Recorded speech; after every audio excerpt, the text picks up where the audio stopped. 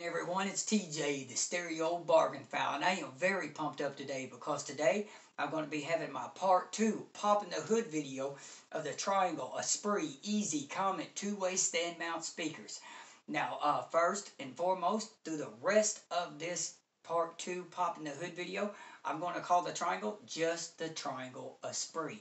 Now, basically, this video today is going to pick up right where I left off on part 1 of popping the hood video, which basically this video today I'm going to talk about the experience that I have with using NoRez. That's right, using NoRez. NoRez is basically a dampening material for loudspeakers. And what this dampening material is used for is for inside of our speaker cabinets. Now, inside of our speaker cabinets, a lot of acoustic energy gets built up. And this NoRez material that I actually bought from GNR Research, which down in the description box, I will upload GNR Research link. And basically, this NoRez comes in some pretty big sheets. Now here, just to show you all real quick, is a piece of NoRez that I have already hacked up. Now this NoRez actually comes in 24-inch by 27-inch squared pieces. Those pieces weigh about 4 pounds each, and they cost $48 and I think 90 or 95 cents US. Now I actually had to order 2 sheets because the Triangle Esprits, they're pretty good sized speakers. Now each Triangle Esprit speaker cabinet, I used about 75% of each sheet of NoRez. So I loaded up about 3 pounds of NoRez in my speaker cabinets. Now this NoRez is some really thick, dense foam. As you can see, it's about 1 inch thick. Now this comes in big sheets, and the only way you can get this NoRez inside of your speaker cabinet, well, most speaker cabinets, is actually, for me with the Triangle Esprit, I had to take out the mid-range driver. So yes, I had to cut up a bunch of small pieces to fit inside. Now when I put this NoRez inside of my Triangle Esprit, I actually cut up 6 medium-sized pieces about this big. Basically, I had to cut a piece for the top, I had to cut a piece for the bottom, and I cut 2 different pieces for the side. I had 1 piece at the bottom side and 1 piece at the top side. And I kind of had to fold it over and go inside the speaker cabinet. Now, one thing that is really awesome about this NoRez material is on the back, we have this medium density backer board that's made out of plastic. Then you have your wax paper, and it's really sticky on the other side. So when you make your cuts, make sure you leave that paper on, while you're moving it around inside your speaker cabinet. When you get it close to the area that you're going to lay it down, then go ahead and take it off, because this is some really sticky material. But basically, I had to cut 6 big pieces and 1 medium-sized piece for the very back top. Now on the back bottom, inside the speaker cabinet, I had a crossover, so I cut a bunch of little bitty pieces, maybe 3 inch by 1 inch, and went all the way around the crossover. So basically, I covered everything inside the speaker cabinet except for the front baffle in the front. But one thing I want to go over real quick before I talk about the pros that I had using the NoRez and the caveats that I had using the NoRez. One thing I want to go over with you all real quick is that it is really important that you're smart about making your cuts putting inside your speaker cabinet, because you don't want to take a lot of volume away inside. So I'm going to tell you all just real quick what I did. First thing I did was I cut the top piece and I cut the bottom piece of NoRez to put inside my speaker cabinet. Now when I done this measurement of all the top and the bottom, of course it was the same size, but what I did after I got my full measurement, a piece about this big, I actually took 1 inch off the sides. I took an inch off. So say our pieces, I'm sorry y'all, say our pieces like this. I took 1 inch off the top, I took 1 inch off the side, and I took 1 inch off the bottom. Then when I put the NoRez in on the bottom, I made sure I squared it up when laying that piece down. This way I had 1 inch gap all the way around on the inside. And the reason why I done this is because the NoRez is at 1 inch thick. So let me show you real quick. So basically what I have here is some of my acoustic little rubber pieces I use for my heavy amp. Now let's say this is the bottom piece. Just hypothetically, this is the bottom piece of NoRez I'm putting inside my cabinet. Now since I left a 1-inch gap all the way around, when I put in my bottom side piece of NoRez, it will, snug right in between where I had that little bitty gap.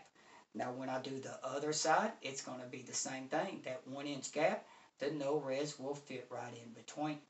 Right in between the actual speaker cabinet and the NoRez on the bottom. Now this gives me more volume. Now if I would have cut one piece for the bottom and it was the entire size of the bottom of the cabinet, now when we put our side pieces of NoRez on, we had to set the NoRez on top of the NoRez. And as you can see, we lost volume. So be smart with your cuts. Leave that 1-inch gap and you can go to the outside of the NoRez and it will snug in and keep that volume size as much as you possibly can, because this is going to help with better bass. But enough of me rambling about that. I just want to give you all that quick heads up. So now let's go and talk about my personal experience I had with using NoRez from GNR Research with my Triangle Esprit. A two-way stand-mount speaker that I absolutely love. And that's one of the reasons I wanted to try this NoRez out. I wanted to try a little modification. So first, I'm going to go over the pros that I had using the NoRez. And this is my strong, subjective, humble opinion. Now, the pros I had with the Triangle Esprits adding the NoRez, first, I noticed the low end gained a little bit more weight, even at low volumes. And this was welcome. No, I'm not going to say it gained a whole lot of weight in the low end, but it gained a little bit. Just a little bit more weight. Now that was highly welcomed. In my initial review of the Triangle Esprit, I told you all that on very low listening volumes, I wish there was just a little bit more weight in that low end, in my initial review before the NoRez, because it reminded me of what people say about the Buchart S400 stand mount speakers. And that you got to give them a little bit of volume for them to wake up. But once they wake up, they rock out. I mean, these Triangle Esprits have always rocked out, but it was really nice gaining just a little bit of weight in the low end. Another thing that I noticed was the mid bass has a little bit more impact. Again, just a little bit. That mid bass, I could tell there was a little bit more of that impact.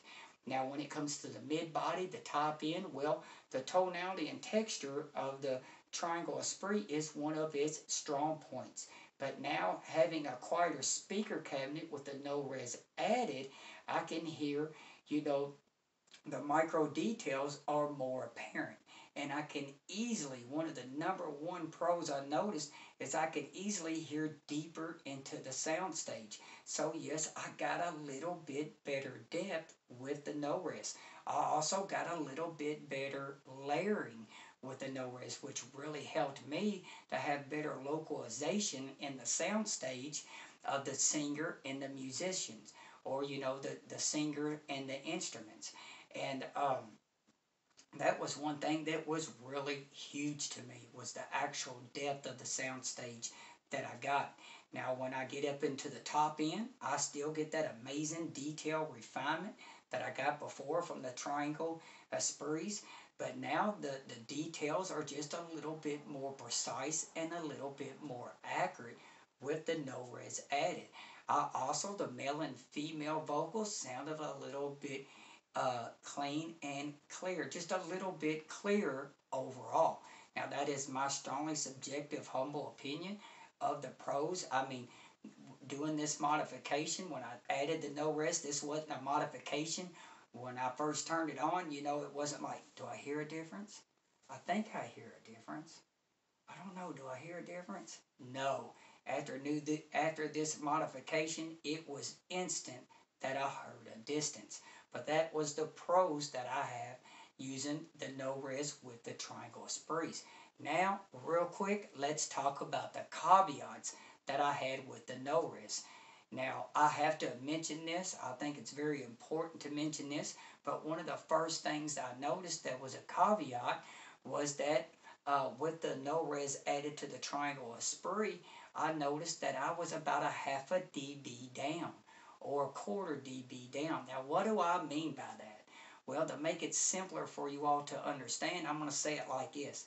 The triangle rated the Triangle Esprit at 90 dB efficient. And now, after adding that No-Rez, it's about 89.5 dB efficient. Yes, this speaker is easy to drive. Now, when the Triangle rated this speaker at 90 dB efficient, I do think that was a really modest rating that they gave it, because this speaker is easy to drive.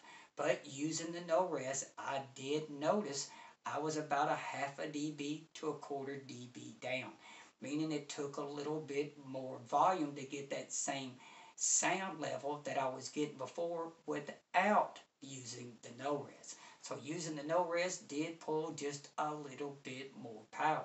That really wasn't a caveat for me. Basically, to me, I think it's because the speaker cabinet is more grounded now, and the cabinet isn't as lively sounding as before. Now, I will say I'm not taking anything away from the engineers at Triangle. They've done an awesome job with the speaker cabinet also. This speaker cabinet isn't a half-inch thick MDF board. It isn't 3/4 of an inch MDF board. It is actually 0.827 of an inch MDF board. So it's almost an inch thick. And not only that, Triangle actually used a lot of acoustic filling, polyfill, inside their speaker cabinet. Now, there was a piece that covered the whole top also, and Triangle glued in this polyfill really good. So the speaker cabinet wasn't ever overly lively sounding. I just wanted to mention that. But adding the No-Rez, it did give the speaker cabinet, I would say, a darker sound. It's not as lively sounding as before. Now, let's get into the second caveat. To me, this really wasn't a caveat, but I thought it was worth mentioning again, and I'm basically calling this the illusion. That's right, y'all. I'm calling it illusion, because when I first started listening to the Triangle Esprit with the No-Rez added, I was like, does this sound warmer? Does this have a warmer character overall? And you know, it's not that it really sounded warmer than what it did before without the No-Rez. It's just with the No-Rez added, again, the speaker cabinet isn't as lively sounding. And I will tell you all, a lot of people out there do like a speaker cabinet that does have a livelier sound character to it. I actually reached out to another YouTube reviewer out there who actually, stereo reviewer, who actually likes a speaker cabinet that has a livelier sound. So I reached out to him and I was like, can you explain to me why you like a speaker cabinet that sounds more livelier? And basically, this is what he told me. He's like, a livelier speaker cabinet, to him, he gets out of the playback, he gets more emotion, more energy, there's more excitement, and overall he feels like there's better air in the soundstage. Now, I really didn't notice any of that. I will say, with the No-Rez, it's not as airy sounding as it was before. I did notice that. But I think it's just, it's not as, you know, as lively sounding as it was before. It has a darker sounding cabinet. But I do understand, you know, where people who do like a livelier speaker cabinet, I do understand where they're coming from. Because one thing I did notice was like the reverb and decay, which is basically, say you have, say I had exophone inside of me, and I got, you know, and an exophone is basically has these little metal plates. They start out small and they get bigger and bigger and bigger. Then say I have some tongs right here in front of me, just hypothetically, or sticks, and I come down and I hit one of those metal plates. Well, you have that initial bing, and say it makes a bing sound like that. Well, on that initial hit, that decay, that ring that comes off, those trailing decays, what I call it, that reverb of music coming out into the room before the No-Rez, the decay was drawn out a little bit further. And no, it wasn't overly drawn. But after using the NoRez, it would still draw it out good, but it didn't draw out as far. And like I said before, using the NoRez, it wasn't overly drawn out. But before using the NoRez, that decay was a little bit more accurate overall. So, to me, before, using the NoRez, the top end to me was a little bit livelier. It was a little bit crispier. Where now the top end to me, it is more precise, more accurate. It's not as lively as before, but there will be people out there that do like a livelier speaker cabinet. So the thing is, I had a subscriber ask me, he's like, TJ, by your opinion, will you let us know on a percentage, how much more you liked using the NoRez or how much you didn't like using the NoRez? Will you put that on a percentage overall? Now, if I had to personally put this on a percentage overall, basically I spent about $120 US on the NoRez. It took me about 5 hours of fun of adding the NoRez inside the speaker cabinet. And to me, in my subjectively strong opinion, I gained 3 to 5% advantage in using the NoRez. I mean, one of the things that, got me, right off the bat was how deep I could hear into the soundstage. I got a little bit better depth, a little bit better layering, a little bit localization of the singers and the musicians or the instruments out in the soundstage. I mean, it was just like, boom. I was like, whoa. And, but anyways, that was the biggest pro for me. The second biggest pro would have been I gained a little bit of weight down in the low end. But the NoRez, to me, and in my opinion, it done its job. It really done its job. Now, the NoRez won't be for everyone, but I think it could be for a lot of people out there. Now, I do think using NoRez on like a speaker like the Klipsch Reference Premier 600 monitor speaker, which I have the Klipsch Reference Premier 160 monitor speaker, and that is a much livelier sounding speaker cabinet. I think I would have got more of a performance gain with a speaker like that instead of a speaker like the Triangle Esprit E.Z.Comete. But I did, overall, in my opinion, got 3 to 5% gain in performance using the NoRez. So for me, yes, it was worth using the NoRez. I've had a lot of fun with it. So somebody I know is going to ask me, TJ, would you recommend NoRez? Well, I'll tell you what. I actually will leave that up to you because everybody has different, subjective of when it comes to sounds. So I will leave it up to you if you want to choose to use NoRez. I've had a lot of fun with it. Again, my personal opinion, I gained 3 to 5% performance using the NoRez. And that pretty much wraps this up. One last thing I want to say to you all is please don't judge a speaker by what its tweeter looks like. Until next time, this is TJ, the Stereo-Bargainphile. And before I forget, let's do the knuckle test because the speaker cabinet is filled with some NoRez. So this knuckle test is for you all. Oh, I'm glad I didn't forget that. Here we go with the knuckle test.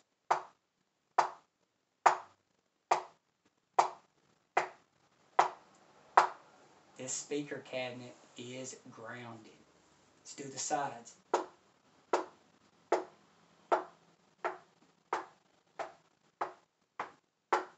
As you can see, the NoRez done its job.